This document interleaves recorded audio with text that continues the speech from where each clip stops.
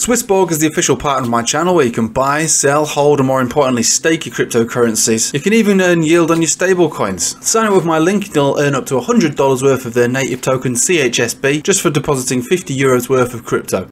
SwissBorg. Hello everybody, welcome back. We're basically doing a repeat of yesterday, but this time we're just going to focus on Bitcoin. So everything basically over the last 24 hours has been the most boring day in crypto I can remember in a long time. Basically sideways. So more or less the analysis from yesterday remains the same. So all these divergences on the altcoins, they're all still there, but it does appear that the skepticism has flooded into the crypto market, and it's basically just static until traditional markets open. Now we might find a move today, and the only reason I say that is because Bollinger Bands are pinching quite tight on the lower term time frames. We've got a range of about 1.5%, just over that on the 1 hourly, and 2 hourly is, what's this, about 2.5% maybe, yeah. So the Bollinger Bands are pinching. This is normally a sign of incoming volatility. So this sort of boring sideways range won't stay for very long. It's going to do something bigger than, yes, it's probably going to choose its direction. Now, like I said a few days ago, my expectation is that we do go into one last pump before a crash. There's other reasons that have been sort of brought to my attention yesterday. So someone on the Telegram showed, I don't know how to validate it, but showed that there's tons and tons and tons, billions of short positions being applied to all markets from the retailers, right? So retailers are getting particularly short on this area, and they've already allocated billions of dollars worth of positions in shorts. Now, if you look back at the analysis that I showed on Friday, which was due to the currency markets having, as in like euro, pound, and I suppose yen, having such a big pullback. And again, this pullback is a downtrend that's gathering momentum. If you go back weeks and months, you'll see me talking about how the euro and the pound is going to keep going down for a prolonged period of time. So they are going to keep going down, but they have both reached an area of significance where I'd expect to bounce, and that should impact the Dixie ever so slightly as the Dixie approaches its top. So we could move up another 1 or 2% maybe for the Dixie, and another maybe 2 or 3% down on the pound, and maybe 0.5% for the euro. But at that point then I'd be looking for a bit of a bouncy move on euro and pound and a pullback on the Dixie, and that's going to cause the bounce in all markets. That's my favoured outcome. Doesn't mean it's the only one, but that when we're talking strategies, you're planning out how you're going to play certain moves. You can't just say I'm all in on this one. It's definitely going to happen. Nothing else. Blah, blah, blah.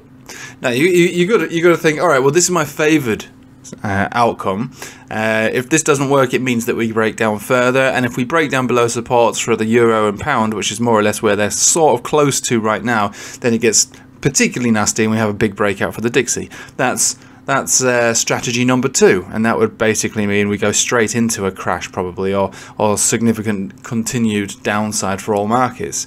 But until we see the Monday open, we see all these currencies start to flicker around and move about, and see if they actually do maintain this support in the short term. It looks as though crypto is basically on the sidelines going, well, I don't know what's going on. I've got to wait for those currency markets to open. I mean, obviously, charts will either break out or break down on their own, but there is, like I say, it was the most boring day yesterday, and I imagine for the most part it's going to be boring today. So for Bitcoin, this is basically us. We're sideways in this Bollinger Band range, just on this 4 hourly, getting tighter and tighter and tighter. It is descending. We can see that it is getting lower. So the highs are getting lower, and the lows are, well, actually getting higher, to be honest with you. So very much in keeping with a potential waiting for volatility to break. If you were to look closely at something like this, and we zoom right in close and expand the chart, effectively what we are looking at is a symmetrical triangle, which for the most part has a 50% chance of breaking out. We're getting towards the end of the apex, which favors a fake out or fake breakdown as well. So volatility are likely to expand. My expectation is, like I say, the latter, the one I explained on Friday, the one that I'm focused on, which is a breakout, a pump, one last rally before the crash, because the larger move given to us by the state of currency markets, which seem to be the main focus on governing any other trend on any other chart, because they all impact the Dixie to such a large extent, and they are all certainly going to keep going down as far as I can see, then yeah, it would appear that downside is the most likely overall, but that's after the pump. So the analysis I've said Friday and yesterday remains the same, but until we see, maybe even wait for currency markets to open tonight, really, and see what happens then. Maybe we just go sideways in this symmetrical triangle formation. We could hold out for this for the rest of the day until those currency markets open, and then we might see the move. So yeah, boring sideways, but volatility getting ready to expand, and that would be in keeping with either the initial straightaway forward massive crash, or we actually see the fake out, which liquidates all those retailers who have positioned themselves into shorts. Like I say, sometimes it is better to sit on the sidelines, although I do favour a the last pump before the crash. That is my favoured position, but it is what it is. Yeah, there's really nothing outside of this chart which is in any way telling, and there's really no difference to what we're seeing here. A bullish divergence on your 12 hourly favours further upside on a 12 hourly. Daily, again, you could class this as bullish divergence on your daily also. It's only the shorter term time frames which are basically saying, I don't know what I want to do, I'm just going to hang around in the middle and do. But yeah, there's really nothing more to it. Exactly the same analysis applies from yesterday and the day before, so there's not really much point in me trying to expand, elaborate on these on this analysis when basically it remains exactly the same. So let's sit back, watch and wait. Whether you're long, short, in positions or out, there's really no way to exactly know the exact direction, although I do favour upside ever so slightly.